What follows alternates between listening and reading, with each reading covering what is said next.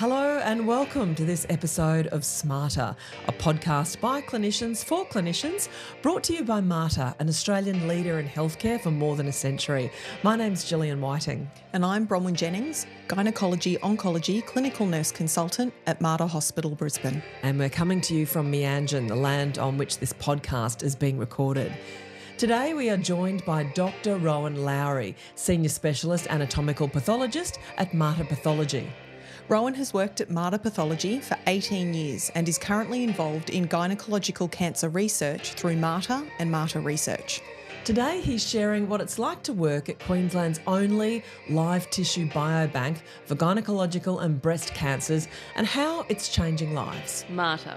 Caring for the community for more than a century. Innovators in health, education and research. Home to world-class clinicians. State-of-the-art facilities. High-quality, patient-centered Australia's largest and leading turning maternity scientific discoveries Educating into the nurses life-changing on healthcare advancements compassion and integrity. We are Mater. We are Mater. We are Mater.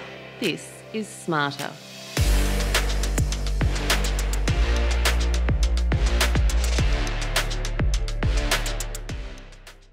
Rohan, welcome to sMater. Thanks, Gillian. An important place to start.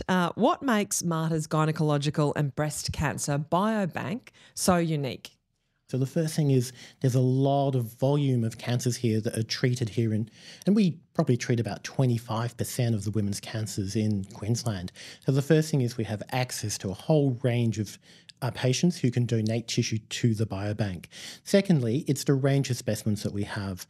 Because the bank is here on campus, we can take fresh tissue and living tissue, blood samples, pathology samples, everything you can imagine that researchers want to use in their research to try and learn more about ovarian and breast cancer.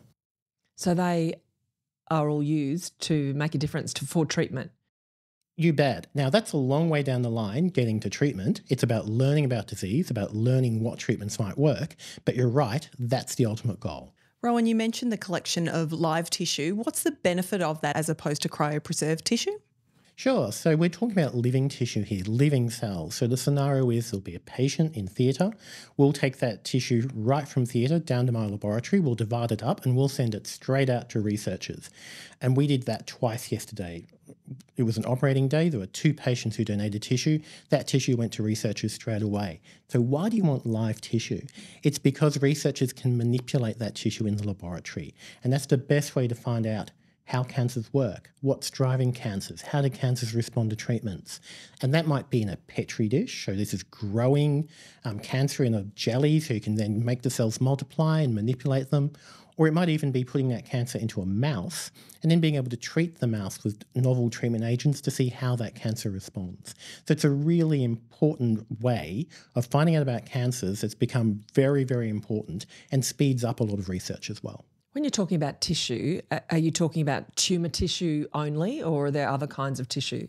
There's a whole range of different specimens that we use for biobanking, and probably the most important is tumour tissue because that's, if you like, that's the key, that's the driver. So we certainly do take that tissue and we freeze it and we hand it on to researchers as live tissue to use in their laboratories. However, we're also collecting a whole range of other specimens, and it might be blood samples, it might be what's called acidic fluid. That's the fluid that accumulates in the abdomen around tumours. And that's because whilst we're really interested in knowing what makes these cancers tick, we're also really interested in how does the body respond to cancer. So we work with a lot of researchers who do work on, say, how the immune system responds to cancer. So they're interested in the immune systems that are in immune cells that are in the blood. Other researchers are really interested in trying to find better tests to find cancer early. What proteins can you find in the blood of women when we know they've got cancer? So there's a whole range of specimens that are potentially useful to different researchers. Rohan, what do clinicians need to know when we're looking to identify potential donors for the bank? So really, we would cast the net really broad. That's the first thing, because even patients who don't have cancer, the specimens they can donate to the biobank are really, really useful. So that might be someone who comes in and we don't know whether they have cancer or not. They have an operation and good news, it's not cancer. But the blood that they've donated is actually really useful because normal blood is also really useful for researchers as well to compare against the blood of women who might have cancer. So any patient is a really useful potential candidate. In particular, though, patients who we think may have cancer are particularly important to identify as early as possible. That communication with the patient would be critical. Who does that, takes that discussion, and what exactly needs to be discussed? Sure. So it happens on a couple of levels. And I think that Bron and her team in the clinic are really important for awareness, as in this is a hospital where there's research happening, and while you're here, you might have someone come and talk to you about participating in that research. Then we have a dedicated pathology research officer, my great offsider, Kelton, the quiet man in the black T-shirt. He's the man who goes and talks to these patients once the topic has been breached by someone like Bron about, okay, we'd like you to participate. This is what we could do. This is what you could do. The important word there is participate. It's very much voluntary, and for biobanking, it's entirely altruistic. Patients who donate to the biobank get absolutely nothing out of it. Absolutely nothing. There's no spin, I cannot spin it any other way. A biscuit, maybe? Not even a biscuit. And in fact, they don't even get to find out how their samples get used. So you don't even know which research projects you may have contributed to. Because once that research specimen comes to me, it's entirely de-identified. You'll never know where that tissue went, and the people who receive that tissue will never know who it comes from. So it's an entirely altruistic decision, but it's a decision that patients have to make for themselves. And they can say no, and if they say no, and sometimes they do, that's fine, and you get exactly the same treatment as you would otherwise.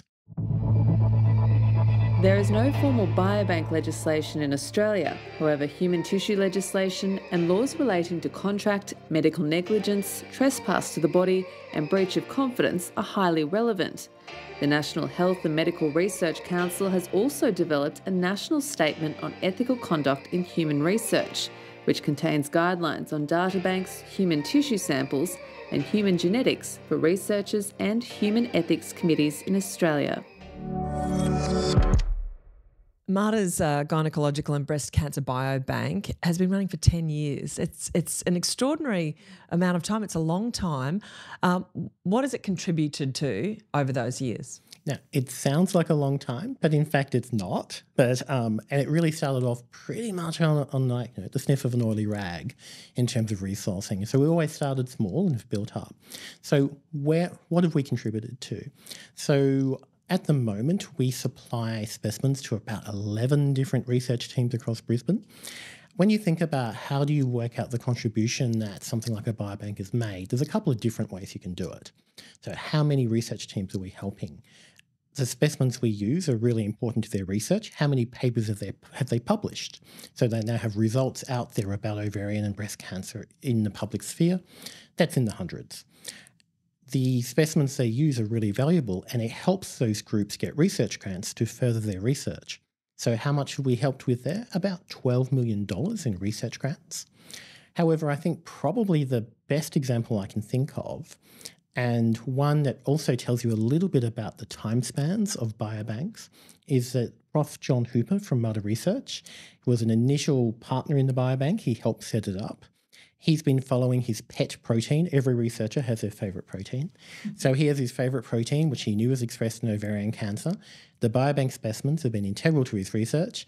And over the 10 years, that's gone from us saying, here is some tumour, John, take it away to your lab, do what you can with it, to a clinical trial that's now running at RBWH over 10 years. And that's an amazing achievement. It really is. And we will be talking to John on sMater in the coming weeks about his clinical trial. But what other research projects are you specifically involved in? Sure. So we're sort of like the infrastructure or the backbone of research projects. So we supply a lot of different research projects and we get involved at different levels. Sometimes it'll just be tissue, sometimes we offer them pathology expertise. But around town there's a whole range of different projects we contribute to. Some of those are about immune responses to cancer. Some of those are about earlier detection of recurrence. There's a whole range of different programs going on at the moment. Rohan, it sounds really collaborative and not a competitive type environment. Is that the case? Oh, definitely. And I think that when we set up the biobank all those years ago, one of the foundation statements was that we were going to be outward looking and we wanted to collaborate with as many people as possible. So the researchers we collaborate with come from all over Brisbane, not just Mater, And we've always had the idea that the door is open to anyone to come with us with a reasonable idea, any accredited researcher who will have a project that's ethically approved and so on. And if they've got the funding to carry on their research and do it properly, we're always very happy to help them. Are they the key factors in how you decide which research to support? Yes. So firstly, every significant piece of research has to be ethically cleared by a human research and ethics committee, either here at Mater or at a similar institution. But a lot of the time it is researchers coming to us, and we like it when they come to us early and we can tell them, what can we do for you? A lot of researchers don't necessarily have that hospital exposure, so they won't be aware of exactly what we can offer them in terms of different specimens, specimen types, other things we can do for them. Or conversely, sometimes they'll ask for something and we'll just go, that's just not going to fly. Have you thought about doing this instead? You spoke earlier, Rohan, about Mater's pathology research officer and his role in communications and consent. From those interactions, do you think there's enough education around biobanks and the role that they actually play in the future of healthcare? Biobanks are a really hard sell. They're profoundly unsexy. I think also that most research funding tends to go on sort of a 3 to 5 year cycle, as in people are funded for a project, whereas a biobank is a long-term commitment. So that's why earlier we talked about 10 years of biobanking, not actually that long. When we make a commitment to a patient, when they give us permission to use their tissue in research, to bank it, it's a big commitment for us because we're saying that we're going to take custody of that tissue and look after it. And that's a long term. We're talking 10, 20, 30, 40-year commitment. And biobanking is really hard to fund on an ongoing basis, to get that funding every year to sustain it. So you have to look upon it as being infrastructure. It's like plumbing. You pay to set up plumbing and you pay to maintain plumbing and you enjoy the benefits of plumbing. So we're like the plumbing of the research world. So that's the best example I could give. So promoting and raising awareness sounds like a really important piece of continuing the biobank's work. What would be some of the messages that you'd want clinicians to know about biobanks? Firstly, just to know that we exist and that something that patients might ask you about. Because we usually consent patients in the setting of, you've been admitted to hospital or you're in outpatients, you've probably just had you'll be very stressed, you'll have some bad news. So it's often a really difficult time to talk to someone about something as esoteric as biobanking. So what we find is that often it's nursing staff on the wards, or probably yourself, Bron, or even GPs who will get asked about, what does this mean? When we consent someone, they'll always have something to take away with them. And so we find that sometimes, GPs will be the person who gets asked about, what does this mean? So it's really just to know that firstly, biobanking exists and it's very tightly regulated with all the necessary approvals. Secondly, that patients are in charge. And one of the reasons we give patients that piece of paper to take away with contact details is so that if they want to, they can phone up and say, I've had second thoughts. No thanks. And that's fine. We have processes for dealing with that. I think the other thing that, in a broader community sense, I think when you say the word hospital, people's associations around illness are about getting well, or about hospitals and operations and nurses. Research doesn't really sort of feature in most people's lists, or if it does, it's right down the bottom. So I think in the general community, there's a lack of awareness about just how much research occurs in hospitals and how that patients are really important participants in that research. And so in the gynaecology unit here, when patients come in, they might talk to any number of researchers about clinical trials, about biobanking, about other research projects. And I think sometimes patients are probably taken by surprise. And it's important to know that that's entirely normal. And in fact, it's something to be aimed for, because that's where good research starts. Good research starts at the bedside with a clinical question. It starts with, why did this patient do well and this patient didn't do well? Then it might go off to the laboratory where you've got the stereotype of the researcher in a white coat with a coloured test tube holding it up to the light. It's real, is it, Rohan? Entirely stage managed. But then it comes back to the bedside, and that's where the benefit is. And for our patients, when we're talking about biobanking, the benefit isn't to them. It's to the patients 5, 10 years down the line.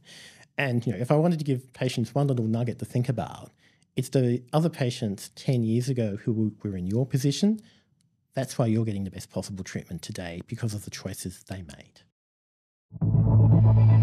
Biobank Graz in Austria is regarded as the largest biobank in the world, with approximately 20 million individual specimens of body fluids and human tissue stored at the facility for scientific research purposes. Meanwhile, Australia's largest biobank is the New South Wales Health Statewide Biobank, which opened in 2017. It's the largest facility of its kind in the Southern Hemisphere, with large-scale robotic technology storing and processing over 3 million human biospecimens. Rohan, how do you see the live tissue biobanking at Mater evolving and continuing into the future? Well, firstly, we'd like to do more of it. At the moment, we do the low-hanging fruit, if you like, and we do what's in demand. We'd really like to build, if you like, a better library of living tissue that's frozen down, which we can then bring back and give to researchers at a later date. So at the moment, we're very opportunistic. We know what researchers are looking for, so a lot of our tissue goes out fresh immediately. But what we'd really like is, if you like, a frozen library that we can go to when a researcher says, would you have 5 examples of this unusual tumour? And we can say, yeah, in fact, we've got some in the freezer. You can grow that in your laboratory. We've got some frozen down as well if you just want to extract some RNA and some DNA. I also have my giant pathology archive, so we can pull preserved tissue out of that if you want to look at your biomarkers. And by the way, we've got blood from these patients as well. So if you're interested in your protein in their blood as well, we can match all that up for you. That would be the dream. Rohan, you mentioned the process of freezing live samples and then bringing them back to life. What does that involve? What does that look like? Well, we're getting there. So, and it's actually common practice in research laboratories. Once you have a cell line that's going, doing it from fresh tissue is a little bit more difficult. But really, it's just about choosing the right medium that buffers cells as they get frozen, freezing them in a particular way so they don't get frozen too quickly, and then maintaining them at a really cold temperature in liquid nitrogen usually until you want to pull them back again and bring them back to life. So it is like a form of suspended animation. Bank, does it look like a giant cold room? It's just a very big freezer. Just imagine you owned a lot of ice cream. That would be about it. Just trying to get a picture of all that amazing work that you've been doing. Before we wrap up, we want to know about the live tissues samples that you have taken to date and what's actually happened to them. Sure. So some of those have gone across to different groups, say at TRI, at Mater Research, at the Translational Research Institute. So they've been used so there's a couple of different projects over there that are looking at sensitivity to different chemotherapy agents. And in particular, there's a couple of projects looking at if we combine different agents, are they more effective and less toxic? There's also projects which have been looking at the expression of different proteins within tumours and also looking at the way that they respond to immune cells as well. That's what's going on at the moment. But that's all other people's work, so I can't really speak to it that much. So out of curiosity, are there any samples that are more popular or in demand than others? Sure. So in research, demand for specimens is driven by the funding that's available, and the funding that's available is driven pretty much by national priorities. So obviously breast cancer funding is very competitive at the moment because it's a really important issue. So breast cancers in particular are in demand by different research groups. In the ovarian space, again, there's been a lot of funding now going towards the major forms of ovarian cancer. So again, they're often the groups we work with. So if you like and popular is a terrible word, but they're the in-demand specimens because they're responding to the funding that's available. Mater being such a big institution with so many patients, we also see a lot of the rarer cancers as well. And it's really unfortunate because it's really hard to get funding to research a rare cancer. But part of being a biobank is that we'd like to get into the process of banking those specimens so that over years we'll accumulate them. So one day in the future, when someone manages to get funding for some of the rarer cancers, we'll be there waiting with a stock of biological specimens for them. So Rohan, before we go, we'd like to introduce you to a little segment we call The Checkup. Oh, I've been dreading this. You've heard of the checkup. And obviously it's about getting to know a little bit about you. So Bronwyn's going to ask 5 quick questions. Are you ready? Okey-dokey. Brace yourself. So the first question, if you had a day off today, what would you do? I moved house a couple of weeks ago, so it would involve removing things from cardboard boxes and breaking down cardboard boxes. If you could impart one piece of knowledge on a medical student, what would it be? I impart so many pieces of knowledge on the medical students. I'm trying to think of which would be the most important. Maybe not medical students, but my pathology trainees. One of the things I try to teach them is efficiency, because I think we think a lot about sort of book knowledge, and we think a lot about learning skills, and it's often medical students and trainee doctors don't necessarily also realise that you have to be able to do it efficiently. So that's what I try to teach. What TV show best portrays your profession? I can't think of any TV shows that actually portray anatomical pathologists, that's non-forensic anatomical pathologists. I think all the ones I can think of is forensic. They're all forensics. Yep. And so we sort of miss out. I think for medicine in general, I'll go quite obscure. There was a British series called Cardiac Arrest in the 90s when I was a junior doctor, and it was about the life of junior doctors in the NHS, and it had been written by a junior doctor. You could just tell about the sheer hell of working as a junior doctor. If you weren't doing your job, what would you be doing instead? Well, my second choice in medicine was anaesthetics. So I would be doing anaesthetics. I really enjoyed anaesthetics, but you did have to get up very early in the morning. So that sort of killed it for me. And the final question, if you had to invite 3 guests to dinner, who would you invite? Firstly, Winston Churchill. I have a interest in 20th century history, and he made a lot of it and lived through a lot of it, right through from the apex of the British Empire to its decline. So a late Winston Churchill, who would be reflective, would be fascinating. I would love to have Germaine Greer. Ooh, feisty. Yes, I can imagine the dialogue between the two. And I don't always agree with Germaine Greer, but she's a fascinating conversationalist and always will argue her point. I think with those two at perhaps polar ends, I think maybe a peacemaker would be useful. And to cover sort of 21st century history, that would be Barack Obama. And I think he's someone who could probably bring those two people together so you could have a fruitful discussion rather than shouting at one another from either end of the table. And I love the way that you've really thought about that. And it sounds like a fantastic night. And it's also great to get to know you as well, Ron. Thanks for joining us on sMater. Thank you. It's great to be here. For our listeners at home or in the car or having a well-deserved break between patients, thank you for tuning in. See you next time on sMater.